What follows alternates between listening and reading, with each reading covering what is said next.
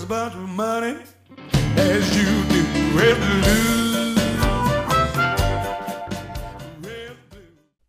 Say hello, I'm John Kane, and I welcome you to Let's Talk Native on this Saturday, September 7th. Isn't that a famous day? Isn't that a day that lives in infamy or something? Maybe not. I don't know. 2019. This show may not provide a path to spiritual enlightenment, but we do have conversations and sometimes start conversations. We don't do buffalo speeches and we don't do prayers. We talk politics and survival and culture, arts, and identity. And we do step on a few toes along the way. But our real goal here is to bring people together by breaking down what separates us. We will take on the false narratives and we'll provide critical thinking to all that is heaped upon us, and we do it all right here from the Cattaraugus territory of the Seneca Nation. So let's talk Native. But first, let me remind people that our show does stream live audio at www.letstalknative.com. We stream live video of the show on our Facebook group page, and then when that group page is shared through other group pages via Facebook Live. We take the audio and we put it up on SoundCloud, and that puts it up as a podcast on all of your favorite podcast platforms. And we take the video and we put it up on our YouTube channel, which is Let's Talk Native TV. I encourage you to subscribe to our podcast and subscribe to our YouTube channel, and that way you'll catch all of our shows. And YouTube in particular, you'll catch not only the shows that we do here and in New York, but our short form videos, which we are long overdue in producing another one. I promise we will be getting on that shortly. But anyway, I want to introduce myself. I am the show's host and producer, and I'm joined in studio by Jake Proud, who's managing our video and our sound. And I do have another topic, as always, something interesting to talk about here. And I'm just going to say it, but then I got to explain that this is not a contradiction.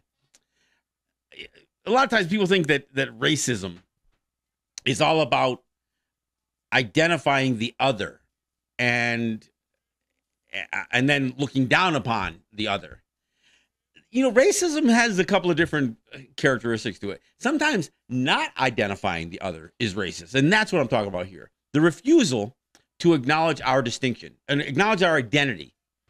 When people say, oh, I don't see race, oh, I don't see color, well, that means you don't even see who I am.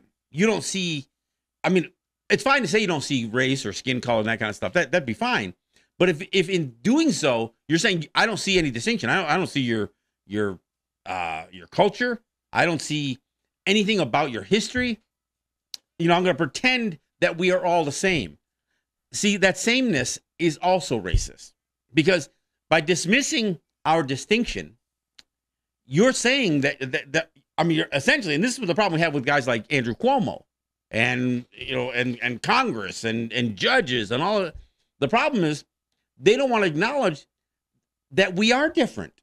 And I'm not saying better. I mean, again, the problem, what racism is about is superiority. It's about feeling that you are above somebody else and that somebody else is beneath you. It isn't just about hating somebody. I mean, look, if you own slaves, and you can just go on and talk about, oh, yeah, we own slaves, but we treat them nice. I'm sorry, you're still a racist because you think you have the right to own another human being. I get into this conversation with folks over the mascot issue. I say, oh, yeah, but we're respectful. Yeah, we call ourselves the Redskins, but we don't mean anything bad by it. Well, sorry, that's racist. If you think you can appropriate somebody else's culture, and you say, oh, but we do it respectfully. Well, in your opinion, you do. And if that's the attitude that you have, I'm sorry, that puts you in the racist category.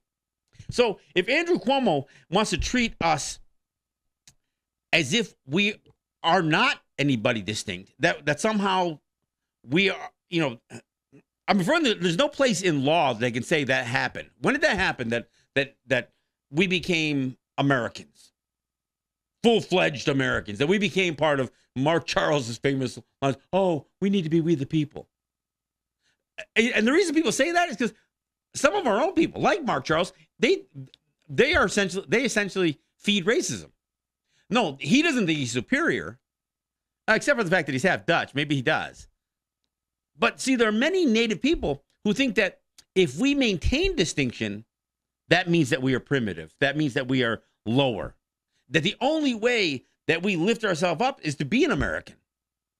Man, that just supports the whole racist ideals about that superior, that being superior. That's what the whole assimilation thing is about. It's putting away all those things. Kill the Indian, save the man, right? That's what it's about.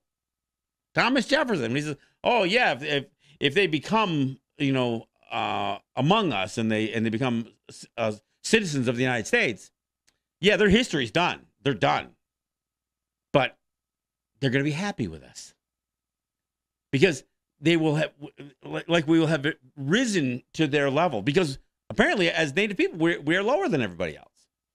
See, while that's not true, the notion that politicians, the governor, the president, judges, congressmen, senators, whoever, that they could look at us and say, no, we don't see that you're distinct. Justin Trudeau's dad, Pierre Trudeau, somebody just posted on Facebook this week about how he said, oh, if you don't speak your language, you don't practice your culture, you can't claim to be Native.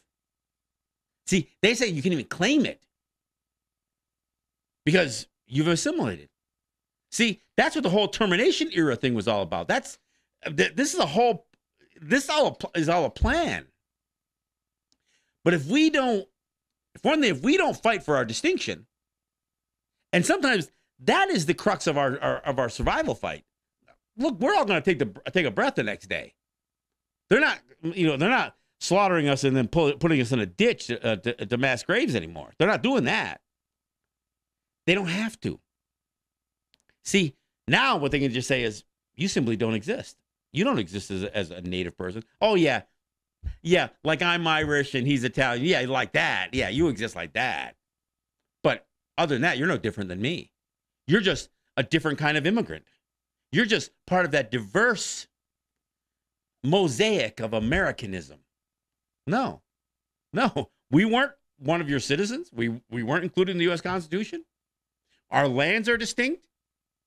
And the fact that so many don't want to acknowledge that's racist. Because, in other words, there are people who feel like they are in the position, that they are empowered, that they are superior enough to look at us and say, you're nothing different. You're not distinct. I mean, they'll use words, oh, you're not special. Look, not saying we're special. Whatever special means, I guess. But to say that we're not distinct. Look, part of what we talk about, when people use words like sovereignty and autonomy and self-governance, is that we have the right to do that. We have the right to not include ourselves and not subject ourselves to the United States. And there's never been any process that said, okay, you are hereby a subject of the United States. Citizenship has been imposed upon you. Now, look, I know they did that thing in 1924 where they declared that we're all citizens, but that doesn't mean anything. They can't declare it. I mean, we didn't consent to it. Now, there's plenty of people who are consenting like hell for it. But see, that's the issue.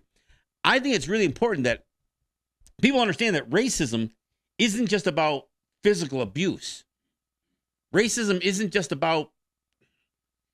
really even just about abuse. It's about superiority, inferiority. It's that relationship between two people that are being defined differently by race. And if you can say, oh, no, we're all, that's why I did that Tanzina Vega interview a couple of years ago on NPR. Because, she was trying to say, oh, yeah, but we're all Americans. We all identify ourselves differently, but we're all Americans. No, we don't all identify ourselves as Americans.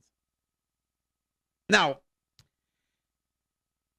we get into this whole thing about, who speaks for Native people?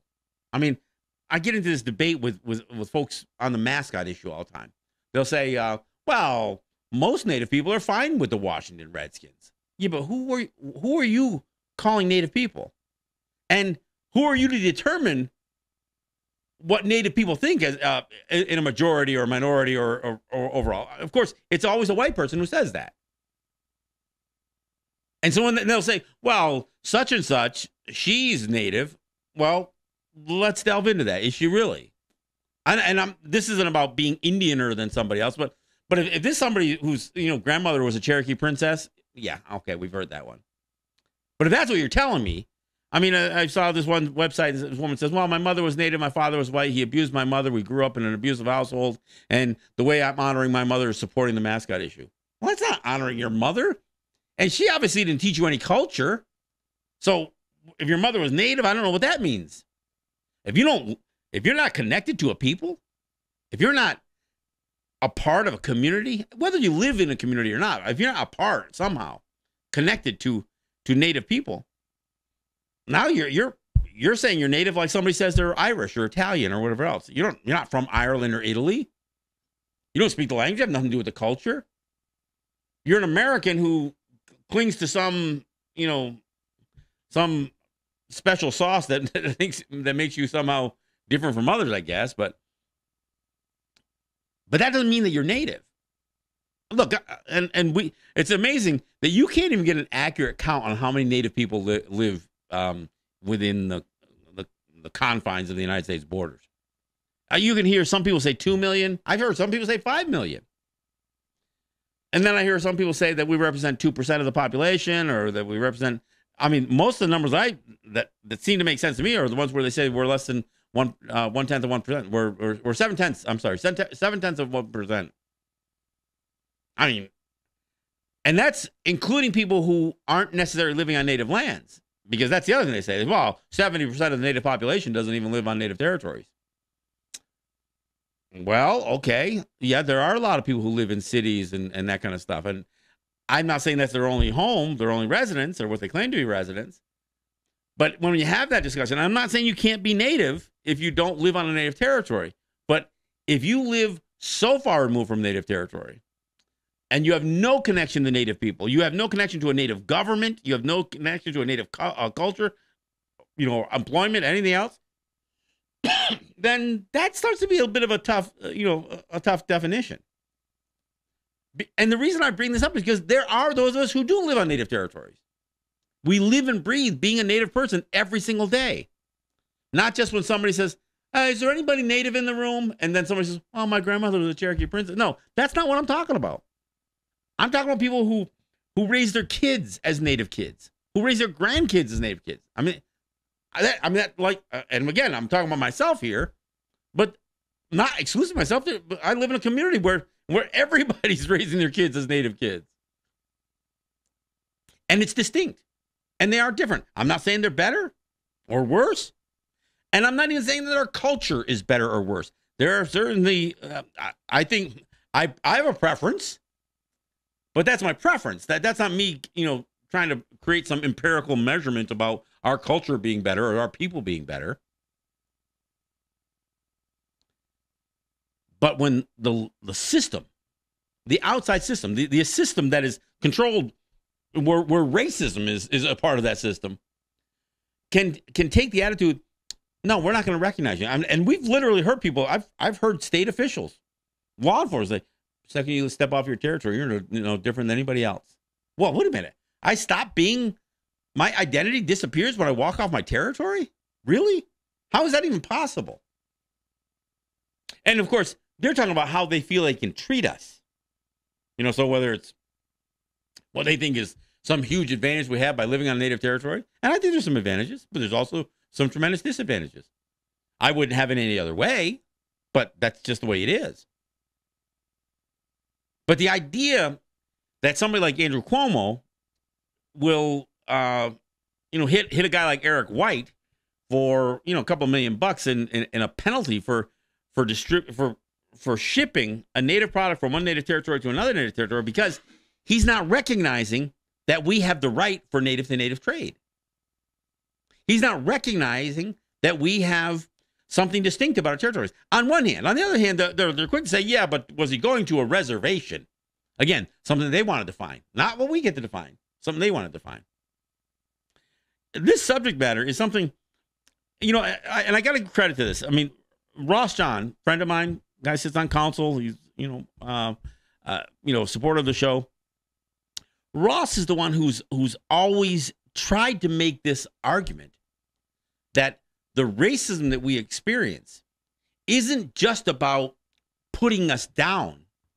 It's about the refusal to recognize that, and it's not even about treaties. I know some people always say, oh, treaty this, treaty that, treaty. But there's those.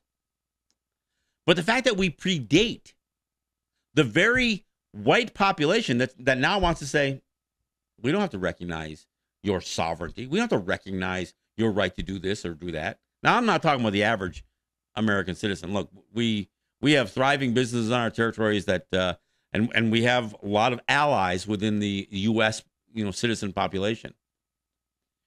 We don't have a whole lot of allies in law enforcement or in the judicial system or in governance. Yeah, we have some people who blow smoke up our ass, but we don't have people who are really allies, who are really prepared. I mean, look, we've got people like this clown running for president. Oh, we need to be part of we the people. This is a guy who's a racist. Yeah, I mean, I know he's half native, he's half white, but he's a racist if he thinks that we need to fight for our right to full assimilation into the United States. Of course, we weren't included in the U.S. Constitution. Why would we be? We were, and I argue are still a distinct people. So of course we wouldn't be included. I mean, he gives a whole speech and says, "Oh, this is about the doctrine of discovery." Look, regardless of whether they have some religious dogma that think that white people thought entitled them to take our lands or whatever else, or dismiss us, that's the very thing that he's doing. He is promoting the doctrine of discovery by saying that we shouldn't exist as distinct people. We should be living as we the people. Because somehow there are those people that believe that if we aren't Americans, that we are something less. That's racism. That's the superiority inferiority thing that I'm always talking about here. But see, this conversation doesn't happen many times. And I've heard Ross try to have this conversation, and I can see people's eyes gloss over. They don't get it. So I'm hoping by having this conversation and trying to explain it a little bit, maybe in a few different ways, that people will understand what I'm saying. But again, if you're one of those people who try to say, "Well, I don't see race. I've got a black friend." Yeah, but do you understand that he's different than you? Do you understand that there's distinction? I'm not talking about whether he's an American or not, whether he deserves civil rights. That's not the point. The point is he has a intergenerational experience that goes back to slavery. Even if he didn't come, his ancestors didn't come as a slave, they all got lumped into Jim Crow and all that stuff. So if you're going to say you don't see him any different as anybody else, that's a problem. You think you're being, I'm being an anti-racist. No, you're not. And again, it's not enough to say that you're not a racist. And somebody else has been talking about this a lot. I've heard a few people though. It's not enough to say that you're not a racist. If you're not an anti-racist, and again, when I'm talking about race, I mean the idea of promoting. If you're not actively working against this notion of superiority, and if you're among those people who can look at somebody and say, "Well, I don't see you as any different," then that's expressing some superiority because you think you have the power to do that. Like I said, I know this kind of doesn't fit within what most people understand as racism. And racism isn't just about not liking somebody because they're different. Sometimes refusing to acknowledge that somebody is different is racist too. That's our experience. I mean, look, going back to Thomas Jefferson's time, he assumed that if he created the right conditions with people, he could make Native people make a choice to either leave or they would be removed, which is what he advocated, or they would hang around enough that their distinction would disappear and that they wouldn't have to recognize it anymore. That is also a way of making people go extinct. So, and this plays out not only with us trying to, struggle for our right to do commerce in a distinct way. we go through this fight every time we stand in front of a white man who believes he has authority, whether it's a judge or a white woman, a judge or a cop. And it doesn't even matter if they're white. If they are tools of that system that have racism embedded in it, and they all do, governance, policing, law enforcement, judicial, it all is laced with racism. If they can't understand, I mean, this isn't just about empathy, but if they can't understand that what brings us to the place where we're facing off for whatever reason, maybe it's over the conflict on the thruway, maybe it's over the conflict over, gaming revenue, maybe it's over a domestic violence or whatever, missing, murdered Indigenous women. But if you don't understand that we have a distinct history, and I'm not talking about an ugly history. I mean, that's the other thing. People, they think that we get into a conversation, if you're going to teach Native history, you got to teach about massacres. No, that's the American history. We have a history that goes way, way before that's never being taught. But the history of our interaction between Native people and Europeans, Americans in particular, yeah, that's ugly history. And it does need to be taught. But it also needs to be taught in such a way that people realize that many of those conflicts are still unresolved. Look, the United States has been trying to make us disappear, either through massacres, executions, starvation, living in these, impoverished, adverse conditions, or, and they've actively done this, or they've tried to make it disappear by assimilation. That's what the residential schools, over 100 years, those things existed. There were policies, relocation policies. This is the idea of taking Native people off the reservation, setting up on a house and a job in the city, trying to cut that tie between Native people and their families and their communities. They tried to kill our language. Oh yeah, they used it for the code talking thing. But notice that in spite of all the code talker stuff, it's not like there was a big effort, a resurgence immediately after World War I. So you know what? That language is very valuable. That language should be taught. Hell no. And those code talkers, they didn't even get acknowledged for another 30 years afterwards. Now everybody says, oh, that was such a brave, those code talkers, they were heroes. They won the war. Well, I don't know. Look, they were exploited, and that's a sad story. It's not a tale of heroism. I'm not saying they weren't brave, but to be utilized in that way is just, it's an incredible tragedy. But again, even there, even a code talker was treated differently. Not just because they had the language, not just because they had the code, because they could be killed. They could be killed. They get under friendly fire. They could be killed by an American soldier rather than risk them getting captured. Nobody else had that distinction. So, now, I'm not saying this expendableness is the distinction that I'm hoping that we can get acknowledged. But the fact that we are a distinct people, or peoples, because let's be clear, we're not all the same either. And I think the idea of creating this pan-Indianism, like what mascots do, like what Hollywood has done. Look, we fell into it too.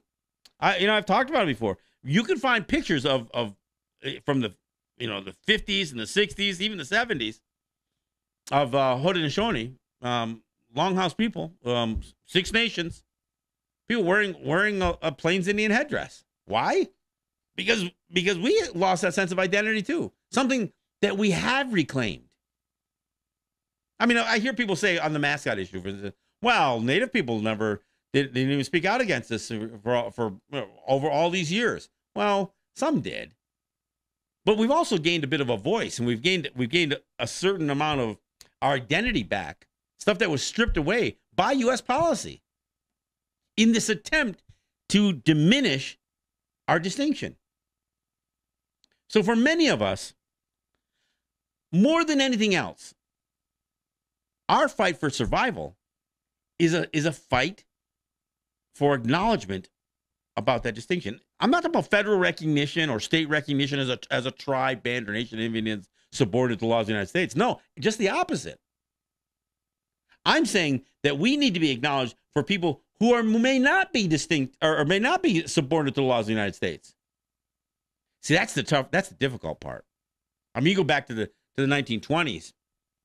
This is exactly what New York, other states, but there, there's a whole thing going on between the New York State Indian Commission and the Federal Indian Commission, and these are not Native people necessarily. These are state agencies and federal, agencies or commissions that were supposed to try to sort out the mess that existed in the United States in the 1920s, with Native people still existing as distinct people. How do we solve this thing?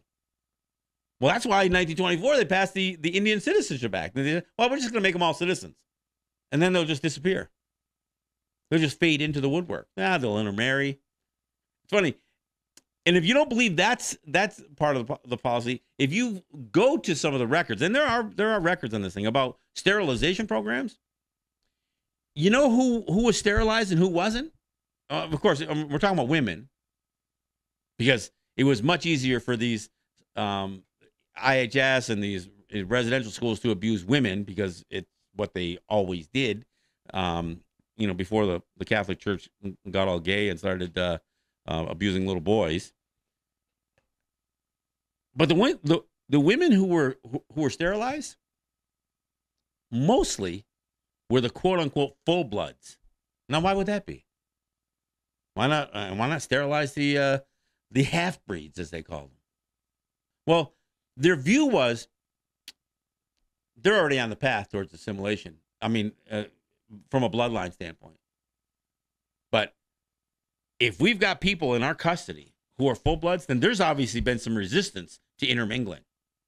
Those are the ones we don't want breeding. If somebody's already half white, or better yet, maybe 3/4 white, and we don't need to sterilize them, because the likelihood is their next child is going to be even less native than them from a blood quantum standpoint. See, that's the other thing. Blood quantum. That's the other trick. The other trick is to convince Native people that they can eliminate their own population by saying, okay, you're only half Native now, and if you drop below this certain level, and if you're not the right half, then we can eliminate you. So we can get Native people to do some of the very elimination that the federal government was trying to do for all these years. Hey, we're at the bottom of the hour, so we'll take a break and we'll go out with some music and come on back. I'm not done yet. I gotta check my notes here and see what I left out on this. But no, this is an important deal, and people need to understand this, and they have to understand that, again, that racism has many other faces to it, and this is just one of them. This is John Kane. This is Let's Talk Native. We'll be right back after this.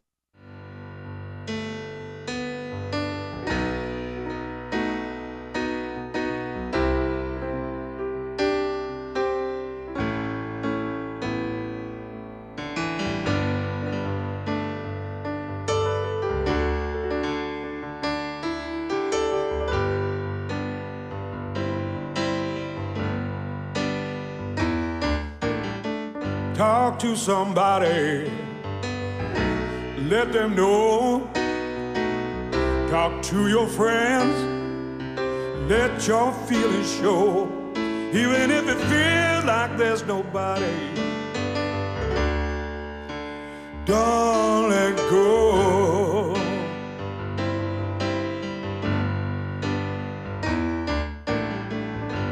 Sometimes it feels like the walls are closing in. Sometimes it feels like you'll never fit in. You know, lots of people love you. Don't let go.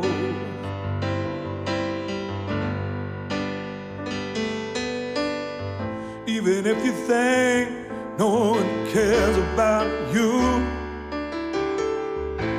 please remember there's something you can do. Not by yourself, I know that much is true. reach out your hand. There'll be someone there for you.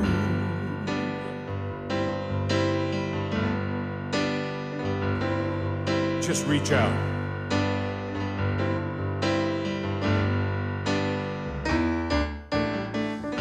You try to be brave, pretend there's nothing wrong, but you need a little help, child, to make you feel strong.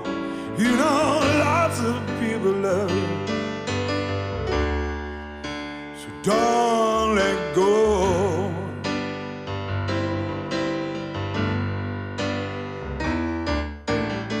Lots of people love you, don't let go.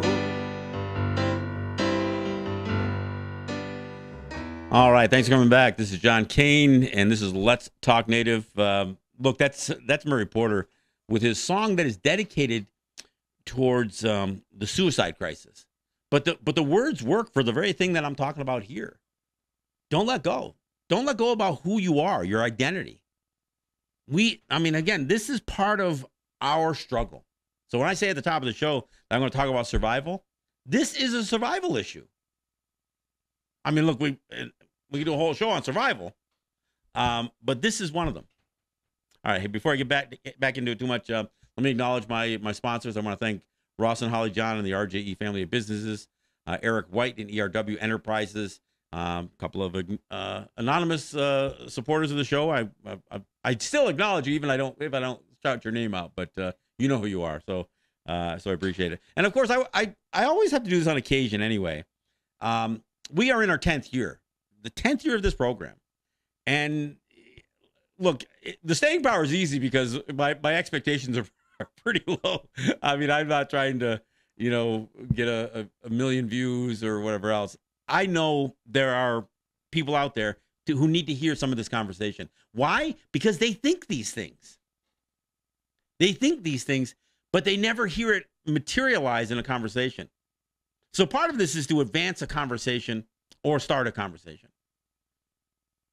But I couldn't have been doing this thing for 10 years if I didn't have people along the way who supported the program, who may not be, financially supporting it now. And they support sometimes by just listening to the show. I run into somebody and they'll say, hey, I heard your show about this and I appreciate you talking about this thing. Look, all that stuff helps.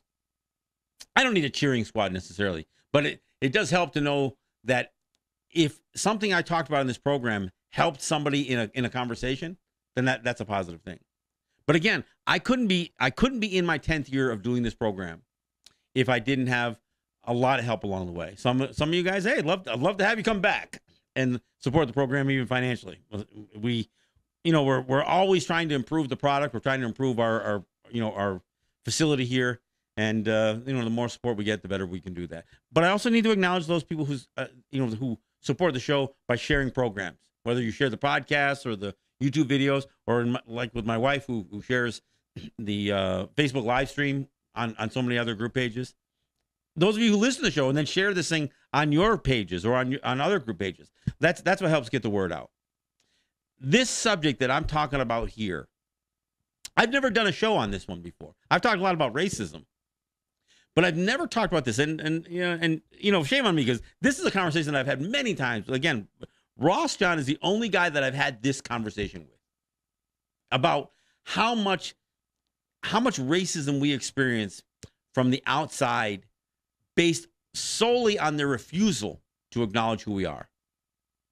And we're not talking about them putting us up on a pedestal or thinking that we have all of these rights that no other human being has.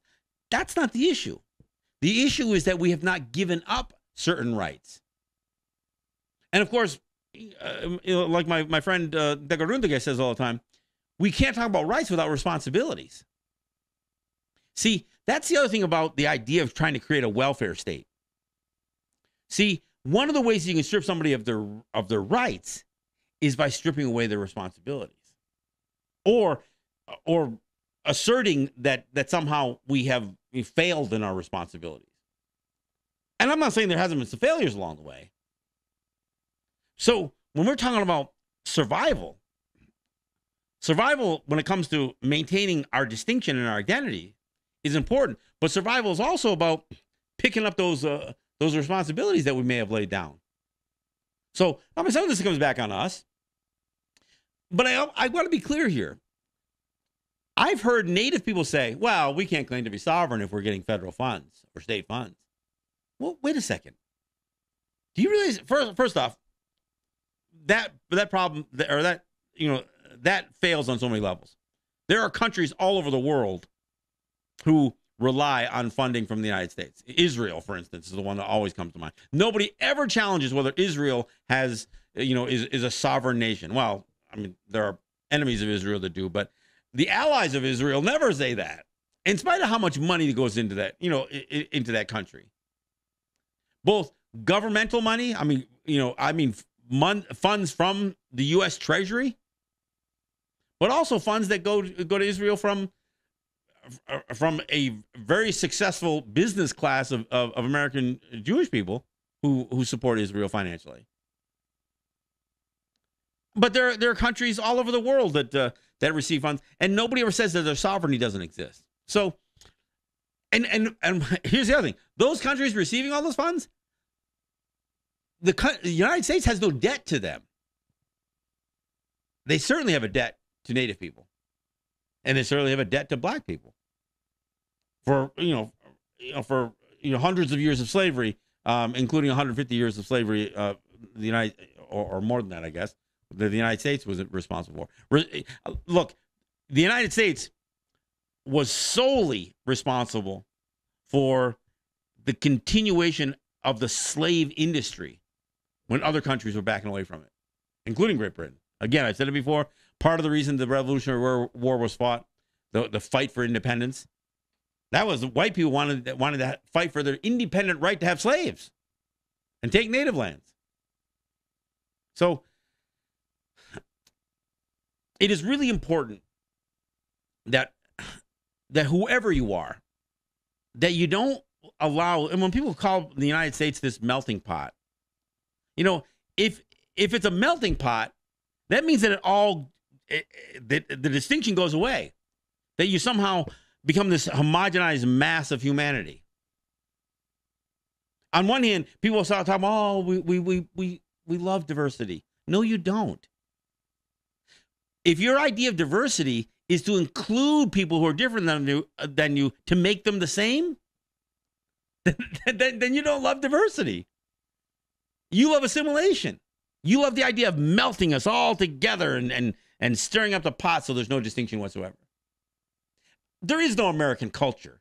I mean, there are policies, the United States has developed over a couple of hundred years of its existence. But there is no distinct culture. I mean, and when you want to, what about jazz? Well, that's not an American thing.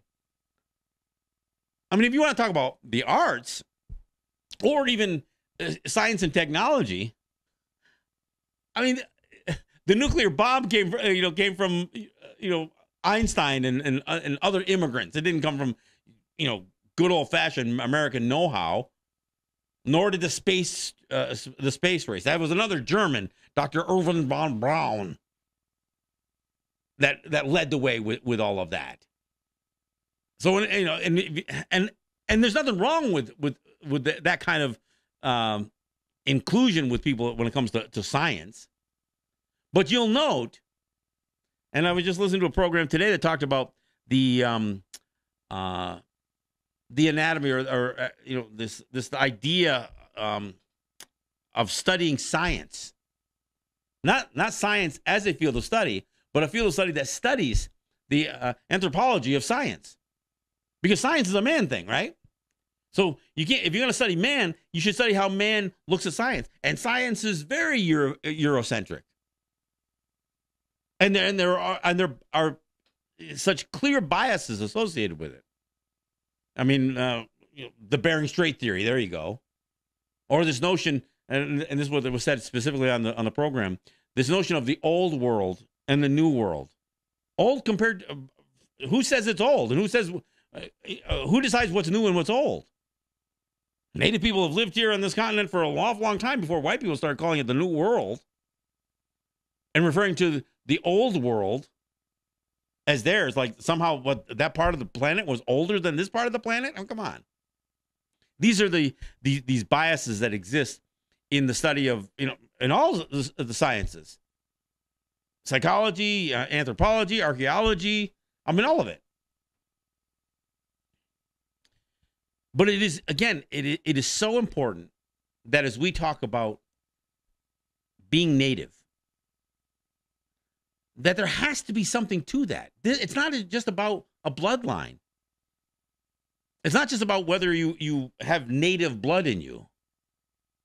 It is, that's something, but this is about DNA.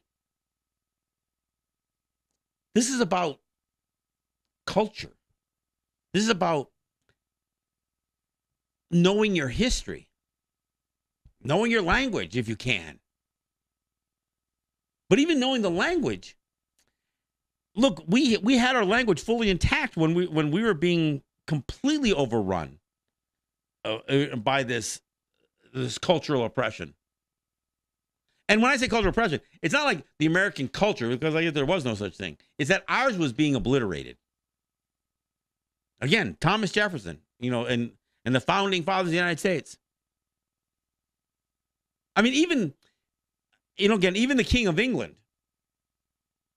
his hope was to subjugate Native people without having to, have this massive war, having no idea how many Native people there really were, because they hadn't barely gotten, a quarter of the way across the continent yet. But his whole idea was, again, to embrace the difference between King George and Thomas Jefferson. Thomas Jefferson says, we need to cultivate their love. We don't have to love them, but we need to make them love us. For him, it was all a game. It was all a ruse. It was all pretend. Oh, we'll offer them stuff. We'll sell them stuff really cheap, and we'll get them in debt to us. They don't know the stuff that we have. We have more stuff to trade them. And what do they have? They've got land that we want. So we'll get them in debt. And then they'll lop off that debt with their land. And once we have them surrounded, they'll just disappear. They'll either head off on their own, or they're gonna see our way of life and want it. And you know what? He was right. There are a lot of Native people. Even, like I said, I've mentioned that letter or that statement from Pierre Trudeau about Native people, if they don't know their language and they don't practice their culture, that they have no right to claim. You would think that would have sent shockwaves. You know how many Native people just, fell in love with Justin Trudeau when he ran became the prime minister? Do you know how many people on the U.S. and the Canadian side totally embrace this notion of being Canadian or American? Like I said, I drive down the territory here, Cattaraugus. There are certain households that I'm going to see American flags all over the yards. I won't see a Seneca flag. And again, when you go to the administration building, you go to even in front of the bingo hall, there it is, the Seneca Nation flag and the American flag flying side by side. As if that's somehow some smooth relationship. I don't know what that represents when you see an American flag flying at a nation business or a nation building, I should say. I get an American flag flying at the American Legion. These are people who gave sometimes their blood fighting, in an American uniform, for right or wrong. So I get that. But the fire hall, the administration building, the roundabout down at the end in Irving. Why? Why is the American flag so? Our community centers. Why? The bingo hall. I'll tell you why. It gets back to this notion that we have accepted a certain level of this inferiority complex that that was the assumption they had, that they were superior to us. I think for centuries, Native people said we looked at white people as the people that hadn't developed. Our word for them spoke of them not as being mentally retarded or, but just a human being. I mean, almost looking at their skin color. So, yeah, you can tell they're not done yet. They haven't even gotten any color yet. So there was this whole notion that we looked at white people as people who weren't fully developed. They had strange behaviors to them. They didn't seem to be very physically fit, very healthy. And then they had a lot of developmental problems. So that's how we viewed white people. Not necessarily as a negative, but as a people that we can help bring them along. But see, white people just thought they automatically thought that they were superior. And as time would go on, I mean, some of the bizarre things that they tried to indoctrinate us into believing, like Christianity. I mean, how is that story any different than fairy tales that are talked about? I mean, Noah and the ark. I mean, come on. I mean, magically making fish and bread appear to feed the masses. I mean, I don't know. I mean, some of the stuff is bizarre. I mean, rising from the dead, the whole bit. But anyway, our people bought. Not only did our people buy into that, many people took our culture and they tried to line it right up with some of their belief systems. Oh, yeah, it's kind of like, yeah, your culture is kind of like ours because this, and this. No, it's not. I mean, look at the Gonawida story. That starts to sound just like Jesus Christ. So much so that there's a fairly significant segment of some of this population, even around here, that think the Gonawida was Jesus Christ. I mean, that's how much we have indoctrinated some of the thinking. And these are some of the Longhouse people who believe that. Some of the Handsome Lake, the Gertie Wheel people who believe that. Now, the people who are authorities on the subject claim that's not true. But there is an awful lot of people running around who want to believe that. The guy right across the street believes that. He goes on to say, oh, yeah, see, the doctrine of Christian discovery shouldn't apply to us because we were Christians first because of the Gonawida. I mean, look, this stuff is said, folks. I'm not just making this stuff up. But I have talked about this before, and it fits right in with this conversation. And this is when I talk about this sense of inferiority. Look at the highly paid professionals that represent the Seneca Nation as their president of operations with the gaming operation, the CEO or whoever runs the casino, whatever the title is, white person, lawyers, lobbyists, consultants, PR experts, all these people who are fashioning Seneca Nation policy. And I'm not picking on Seneca Nation. This is just where I live. You can go to any native territory. Some of the most influential people in every native territory is a white man with a law degree. And of course, the native people with a law degree aren't any better because they've been indoctrinated into that whole belief system. They believe in constitutional law. Rule of law is the crux to an advanced civilization. Well, how the hell did we live for thousands of years without this domineering sense of hierarchy associated with the white man's rule of law? Well, it was just a coincidence? No, there are other things more important than rule of law, and it has to do with understanding humanness and our relationship as human beings on the planet. That essentially is a higher level of understanding. Now, I'm not trying to create a hierarchy because that's mental capacity. That's not a racial designation. Many people who are much more higher blood quantum than me have lost that. But this is what we need to bring back. We need to understand that our role here as Native people is first as a very social group. That's just like other parts of creation have very strong societies. Wolves come to mind. Birds, obviously. I mean, look at how geese fly or starlings flock.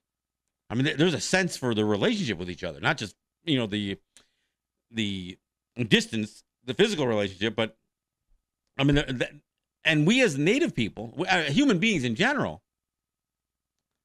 But see, when you start, separating people by class and by race, the society that does that, and I'm not talking about the acknowledgement of us as the distinct people, because what happens is they bring you in and then they separate you. See, when I say the United States won't recognize our distinction, that's only for a very specific purpose. They're still going to look at Native people as the lowest rung of American society. They just want to make sure they can get rid of the label, sovereignty, self-governance, all that stuff. But it's important that we, and I talk about community all the time, it's important that we understand that our identity is not one that exists as individuals. I know it sounds counterintuitive, but our identities are shaped by our society, our culture. If we aren't interacting with each other as a community and having that relationship be bound by the culture that our ancestors, we're standing on the paths. We're walking in the footsteps of people, millions of people who came before us. And we've deviated so far from that path. We live in, McMansions, or we look, the fact that we don't live in longhouses anymore is one thing. But the fact that we've lost such a sense of community, that's another thing. I mean, look, we've had powers that be for years who have said, well, our territories are just where we live. We have to work out there. We have no economy here. I mean, there are places like Onondaga who actually said, no, there should be no economy in Onondaga. I mean, I talked to people out there who said, no, we don't want business here. Then how the hell do you plan to live? Oh, we work out there. So we'll sell our labor to the white man. And when they give us some money, we'll spend it there, and we'll bring the stuff back that we worked for back to here, and we'll consume it. So, I mean, and that is a mentality that went on for generations. See, many of us realize that was wrong, but we haven't been able to completely clear the way, find the path again. So that's the struggle. And when we look at ourselves as inferior, because that's the way they look at it. Say, look, if you're not one of us, then we're just not going to acknowledge your distinction. And so they're either going to try to force that upon us, and then we become convinced ourselves that we are inferior. Like I said, look on our territories. Some of the highest paying jobs on our territories, and I'm not talking about, I know people can get into, political corruption and all that other stuff, and I'm not even going there. I'm just saying, you go to any native territory, and some of the highest paid people are white people. I mean, we don't think that our own people are capable of developing. I mean, this many years. Granted, I understand that many of us, in many territories, it's first generation business people. The Seneca Nation has been running gaming operations for over 15 years now. In 15 years, some of those senior positions can it be taken over? In 15 years of this high level of finance, we can't have, we still are relying on white people to tell us how to run our businesses. And look, this is private sector too that I'm talking about here. A few years back, they hired, just over conversations over the possibility of the Seneca Nation opening a school, they paid some guy some ungodly salary to be their schoolmaster. They're their headmaster, I think they called him. Didn't do a goddamn thing. They never built a school, but they paid that white man a bunch of money. Because apparently, even though we've educated our kids in some form or another for thousands of years, we need to have a white guy tell us how to do it. See, that's our own imposed sense of inferiority. This is where we actually feed into this notion. And what we do is we convince ourselves the only way to advance is to be more like them. And of course, once we become more and more like them, then they get to say, well, we don't have to acknowledge your distinction anymore. This is, again, I know this sounds crazy. I mean, this is almost a circular argument in a way. But all of this stuff comes back to that same place, that we have to maintain that a level of distinction, some level of it. Now, look, can we get everything back all at once? No. But like I said, in the 50s, there were native people running around with Plains Indian headdresses on, calling themselves chiefs. The pictures of the Haudenosaunee declaring war on the Axis powers in World War II. Haudenosaunee chiefs go to Washington and sign a declaration of war against the Axis powers. They weren't wearing Gustoas, folks. So we've gotten better. We have learned. Look, there are people, I'm not disrespecting those guys.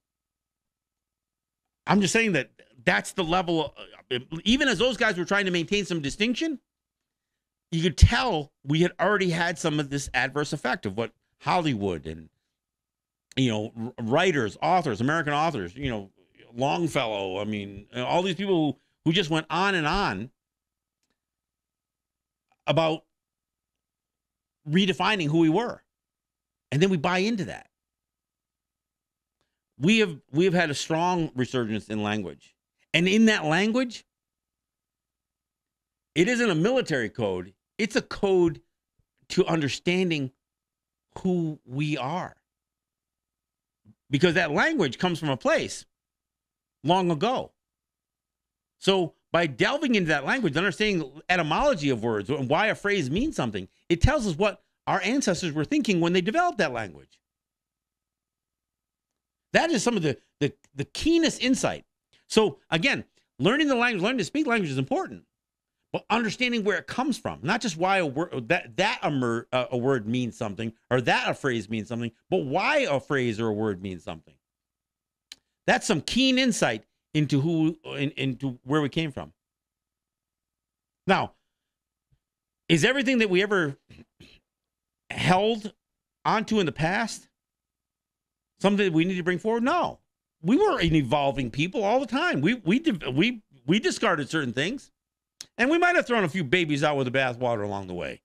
We certainly have in the last couple 100 years. But I think delving into that stuff and understanding a little bit more about what made us successful, what made us distinct, what gave us our high quality of life.